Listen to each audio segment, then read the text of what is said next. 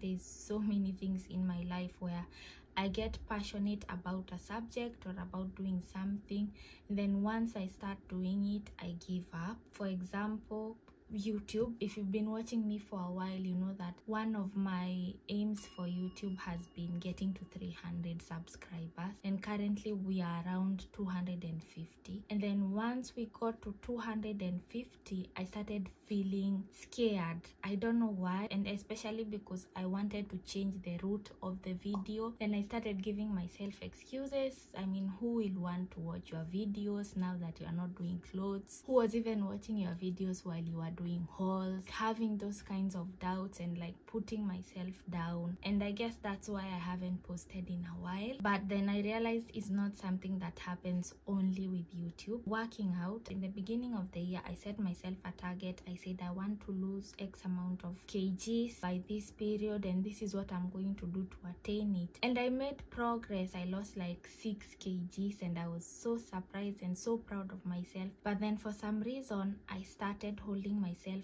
back, giving myself excuses. Like, why do you think it's going to last for a while? Do you think you're going to be going to the gym at 6 a.m. every day for the rest of your life? Is this something you can keep up with? And then what if you fail? What if you do all this and then you gain back all the kilos? I just discouraged myself in my mind for so long, and then I gave up. I went back again and thought if this habit has been happening, and I realized, yeah, for example, in high school, I had this passion of drama and I liked doing acting. I participated in like 2 or 3 school plays, and I felt like, yeah, this is something I really want to pursue. I love doing it. It's fun. Then I came to campus and I joined a drama club. I don't even think I ever told anyone that. But I joined a drama club. I went a few times and everyone there was like really good. And then I started giving myself the same excuses, like, what makes you think you'll be as good as those people? What makes you think you're going to succeed? Putting myself down constantly until I stopped going and I stopped doing it. And then I got like the interest of modeling. I wanted to go for Miss KU. I went to a few practices. I went to a few measurements. You know, it was going well. Like, nobody looked me in the face and said you are not going to make it. They just said you have to keep practicing. I bought shoes. I remember I did like a runway, a mock runway, and then I started like again bashing myself in my mind, just telling myself you're not going to do it, nobody really cares, you're not going to make it that far, and even if you do, you are not going to win Miss KU, and then you'll be a failure, so then it's just better for you to drop off. And I did it. I dropped off that as well. And this is a habit that happens with a lot of things that I try in my life. It makes me feel sad and scared. Sorry, I didn't plan to do this at all. Yeah, it's really scary. Even doing this now is a bit scary, and I don't know if it's going to succeed or not, but I don't want to hold myself back from doing things that I love. Wow. I'm very proud that I made the first step of doing it. There's never like a physical obstacle holding myself, like holding me from doing it. I get in my own way and I don't want to do it anymore. So anyway, I researched about this topic and I realized there's a lot of people who are feeling the same way, and I felt like, yeah, maybe I should also, you know, open up and tell people that they are not on their own. I don't know why it's so hard. I practice. I wrote some notes down, and you know, just saying it out loud kind of makes me feel better, but also it's sad that I have given up on those things in the past. But I don't want to keep focusing on those things that I have already given up on and that are in the past, because who knows, maybe, you know, my life would have gone very differently than it has now, and I wouldn't be here. But going forward, I would not want the past to repeat itself. I want to focus more on what is happening now and what's going on in my life and what I can do to change it, because I can't change the past. Right now, I want to make those changes in my life. One example is doing this, which, as you can see, I'm very scared of. Anyway, the question is, how are we going to get through it?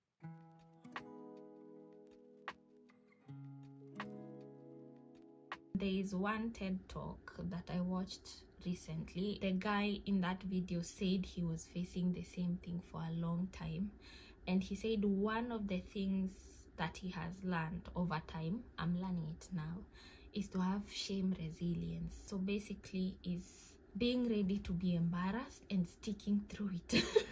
When you put your self-worth so much in what you think people will think about you, what you think people will say, then you don't really move forward. But if you are ready to face that, if that happens, you just build that resilience through practice. The more you practice it, the more it will grow, I'm guessing. So this is so much harder than I thought it would be. My voice is just all over the place, but that's the point of this new era anyway. It's just to it's just to challenge myself, I guess. I want to challenge myself and challenge those beliefs that I have of myself. I could easily just be unboxing a bunch of clothes that I bought online and telling you why I like them and asking you to go and click and buy them if I like, again, but I don't want to do that.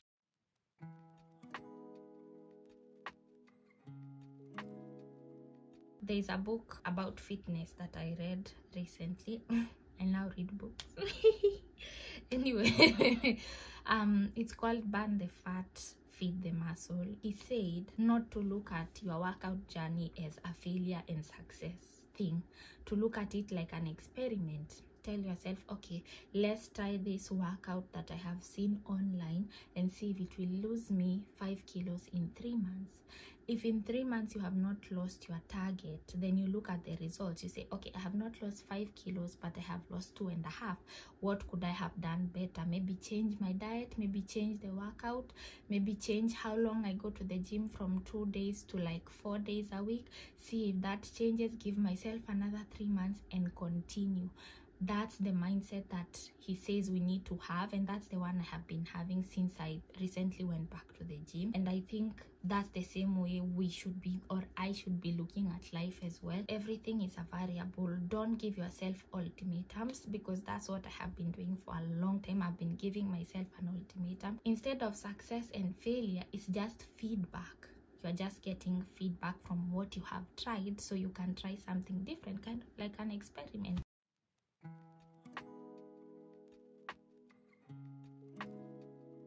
If you think back the way we have grown up, if you've grown up anything like me, either in Africa or wherever, since you were born, you have been conditioned to avoiding failure.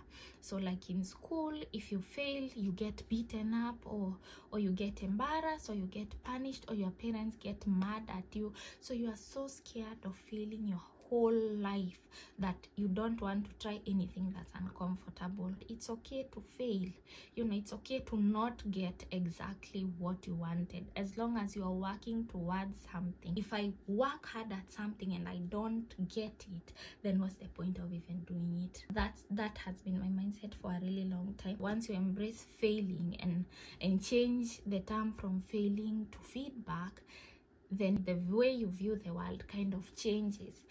You never feel, you do feel bad, but it never puts you down to a point of giving up, because you know you can do something different.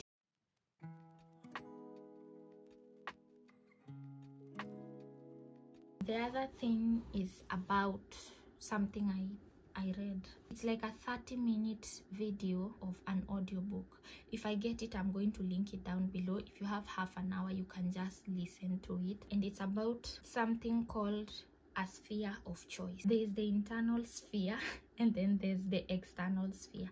So the internal sphere consists of all the things you have control of. The external sphere consists of other people around you, their reactions, their thoughts, your environment, how people respond to things, and funny thing, even your thoughts belong in the external sphere. You don't have control over your thoughts.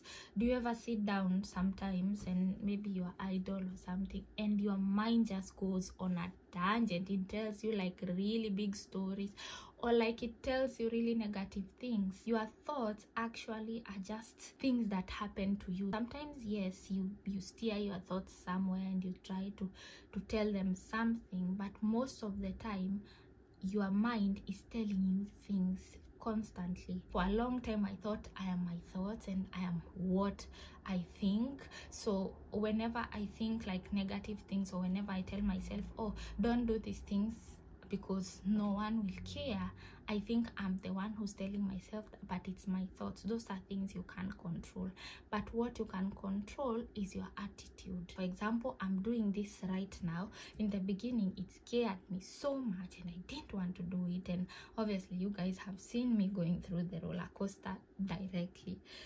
But I have stuck through it and I've said I'm going to do it no matter what.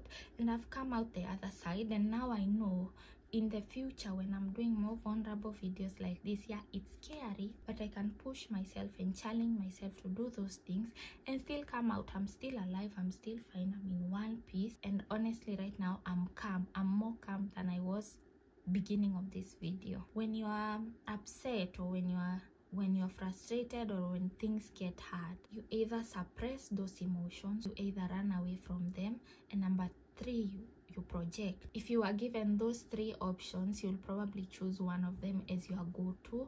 But there is a 4th option that I don't hear people talking about a lot, and it is taking responsibility. Even if we are scared of failing and we want to blame everyone else, it's still us to take responsibility, because nobody else can make you feel the way you feel. And I think that's a topic for another day. I'm going to end it here because I have already prepared something for that topic, and if I keep going, it's just going to be a long video of just random things. If I'm to conclude anything from this therapy session that we have just